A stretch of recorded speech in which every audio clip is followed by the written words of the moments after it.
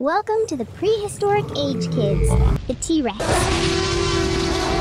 Can you stomp your feet like a T-Rex and roar like a big, ferocious dinosaur? The T-Rex was one of the biggest and most powerful predators of all time. Here comes the Triceratops. Can you use your fingers to make horns on your head and charge like a Triceratops? The Triceratops was a herbivorous dinosaur with 3 horns on its head for defense.